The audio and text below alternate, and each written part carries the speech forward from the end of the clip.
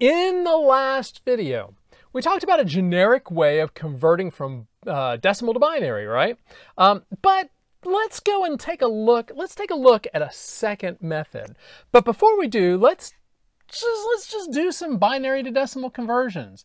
How about converting 3, about 6, 12, 24, 48, 96, and 192. All right, now what we had talked about before was taking our decimal value and breaking it into the power of 2 components, right?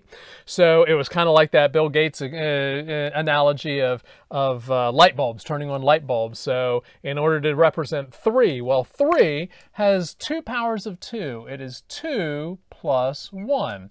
2 being 2 to the 1, 1 being 2 to the 0, which means that in binary, we have a 1 in the 2 to the 0 place, the least significant bit, right?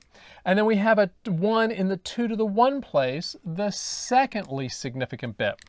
Now let's go ahead and make our binary values 1 byte wide, 8 bits. And so that means all the rest of the bits, which should have one more bit here, all the rest of the bits should be zeros. All right. Now, that's easy for 3. It was pretty quick to be able to break 3 into its powers of 2 components. But as we start going a little higher, it becomes a little bit more difficult. 6, still not really a big deal. That is 4, otherwise known as 2 squared, plus 2, right? And so we have a 1 in the 2 to the 1 position and a 1 in the 2 to the 2 position. The least significant bit, 2 to the 0, we still have a 0. We now have a 0. Then there's a 1 in the 2 to the 1 position, a 1 in the 2 to the 2 position, and then we have zeros in all the remaining positions. All right? And we're starting to get a little bigger here. Breaking 12 into its power of 2 components. Well, it turns out there's still just 2 powers of 2 components. There's 8 and there's 4. All right? 8 plus 4, 12. That means that we have a 1 in the 2 to the 2 position, the 2 squared position, and a 1 in the 2 cubed position. So we have a 0 in the 2 to the 0 position, a 0 in the 2 to the 1 position, but a 1 in the 2 squared, a 1 in the 2 cubed, and then zeros everywhere else. All right? And so we're growing this number, it looks like. Yeah, you probably saw as I was writing these numbers down that each subsequent one is twice the one before it, right? This has something to do with what we're going to be talking about here. 24 is 16 plus 8. Also 2 powers of 2, right? So we have 2 to the 4th and 2 to the 3rd. So that means there is going to be a 0 in the 2 to the 0 position, a 0 in the 2 to the 1, a 0 in the 2 squared, but we have a 1 in 2 cubed, a 1 in the 2 to the 4th, and then zeros everywhere else. These are all binary values, so we'll put our little base 2 after that to make sure we identify it properly, okay? 48. 32 plus 16, which means it is now 0, 0, and then the 2 to the 4th, the 2 to the 5th position, 32 has a 1 in it, the 2 to the 4th position, 16 has a 1 in it, and then we have 4 zeros. Notice a pattern happening here? I hope so. 96, this is 64 plus 32, which is equal to, in binary, 0, 1, 1, 0, 0, 0, 0, 0. All right. And then 192. Turns out 192 is simply 128, also a power of 2, 2 to the 7th, plus 2 to the 6th, or 64, which gives us the binary value 1, 1, 1, not quite. 1, 1, 0, 0, 0, 0, 0, 0, base 2. All right.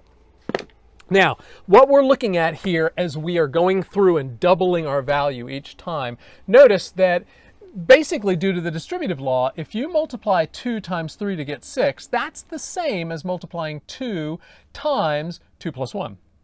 distribute it, you get 2 times 2 is 4, 2 times 1 is 2.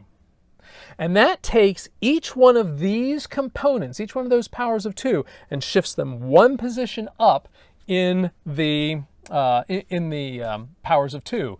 It takes each one of these ones and moves them one position to the left, all right?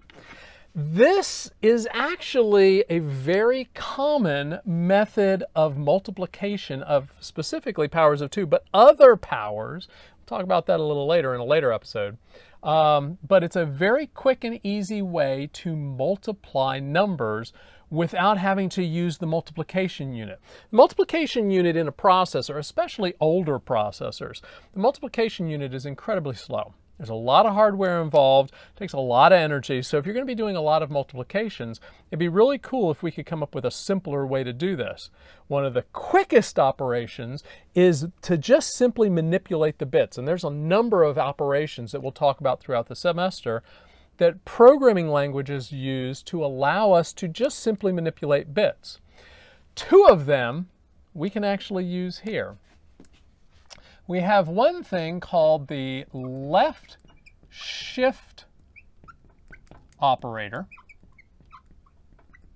and it is just simply 2 less than symbols. That's it. And what the left shift operator does is it takes all the bits of our number and just moves them by the number of bit positions we asked it to move it. So, for example, if I wanted to do A is equal to A times 16, there's a little bit of code there, right? So A is equal to A times 16. Well, 16 is a power of 2. And if you look at our 3, we could do 3 times 16 would take us to 48, which means we would need to shift left 1, 2, 3, 4 times. Turns out 16 is what? A power of 4, power of 2 to the 4th, right? So another way of writing this is to simply say A is equal to A shifted left by 4 positions.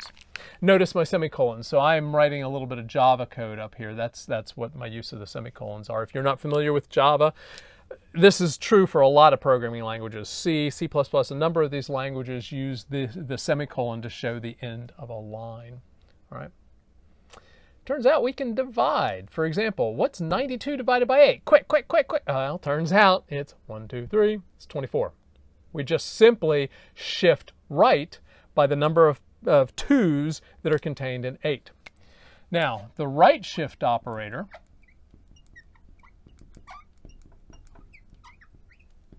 well, that guy is just simply 2 greater than symbols. And so if I wanted to do something like B is equal to B divided by 8, that is the same thing as B is equal to B right shifted by 3 positions.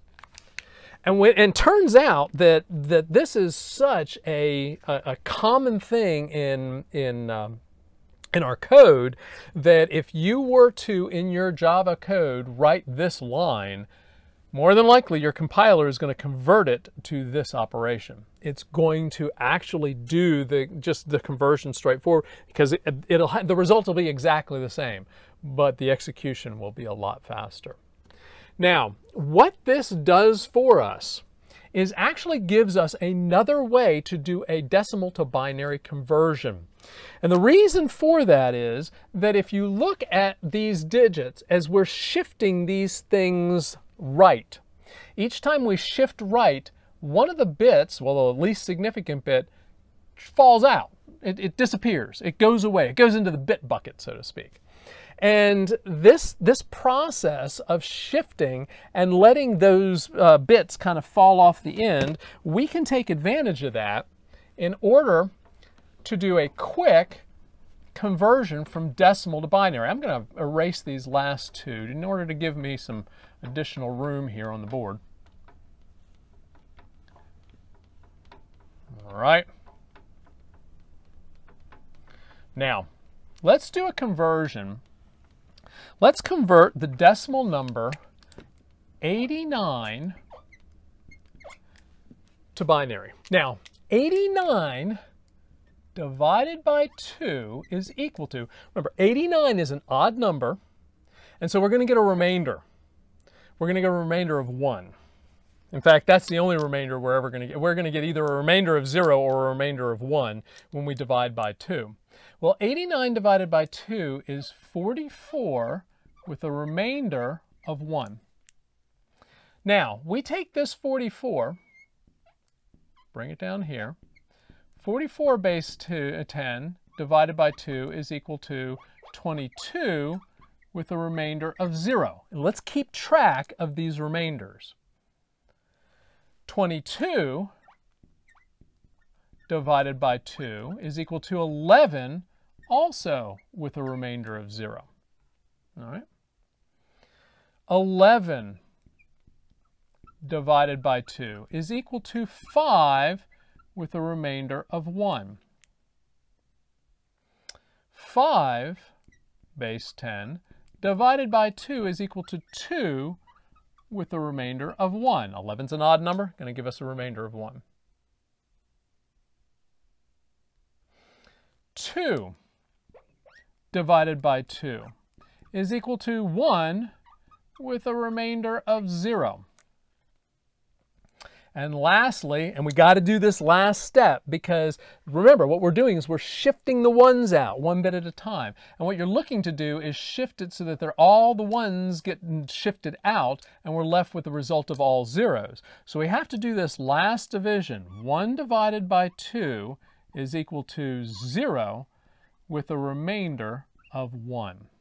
All right. Now, all we've done is we've taken 89. In decimal form, yes, but we've taken 89 and shifted the bits out one at a time so that they fall off the end in these remainders. These remainders right here are just simply the binary value shifted out. Now, this guy right here, this is going to be the least significant bit. Remember, the one that represents the 2 to the 0 position, the 1 position, okay? So if I copy these down starting from the right-hand side going up, we'll start with this guy and we'll go 1, take that 0, 0, 1, 1, 0, and then 1.